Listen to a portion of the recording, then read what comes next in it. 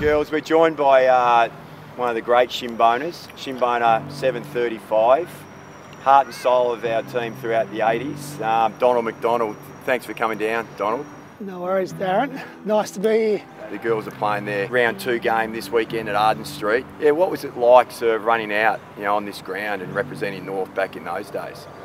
Oh, it was fantastic. I mean, when you play even junior footy, your home ground's your home ground. You feel really comfortable. We have our supporters, and more often than not, the ground probably held 15 to 20,000, and more often than not it was full, and you just knew that opposition sides didn't like coming there, and you knew that they were going to be in for a hard game, and because you had the support of your own supporters, they just created that atmosphere that you just had to have a crack, end of story, and you were naturally up and about. When it's your home ground, you've got to use it to your advantage, because even if sides come out and say they want to get on the front foot with you, the reality is they've got to build themselves up for that. I mean, you should naturally feel, really comfortable and really passionate about playing in front of your own people.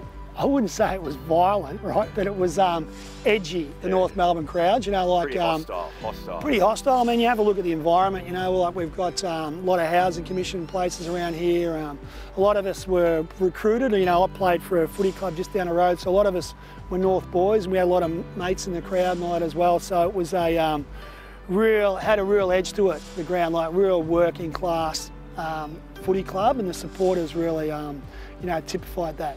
What do you think they'd expect to see from a North Melbourne girls team that runs out here on the weekend?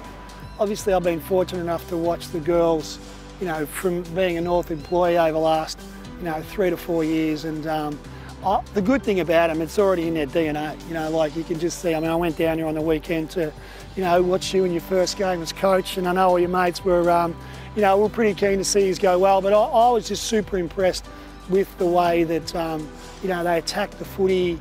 You can just see their team spirit, and I think that was one of the big things about North. I mean, we would play here, there'd be 15,000 people, we'd go back to the social club.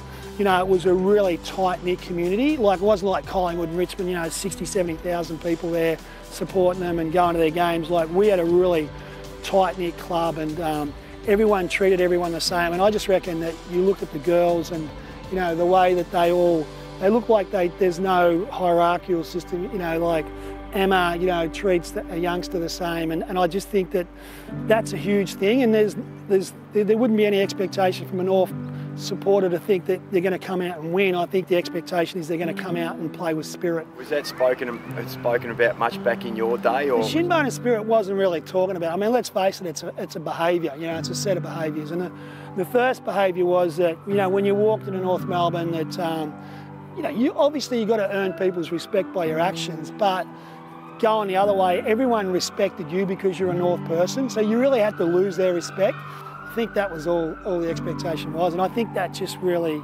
showed out in the way we played. I mean, a lot of times when we played, we didn't have the best side, but I reckon we had the most competitive side.